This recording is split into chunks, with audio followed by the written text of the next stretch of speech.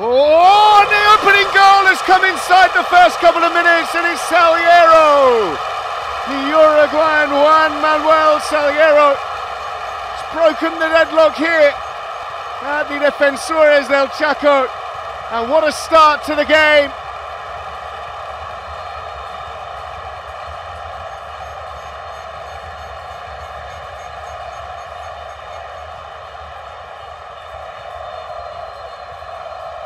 Well, it's a beautiful strike from Salgueiro. A golazo inside the opening couple of minutes. Nothing at all that the Universidad de Chile goalkeeper Johnny Herrera could do about that one.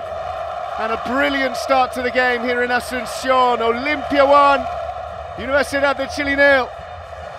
Salgueiro breaks the deadlock.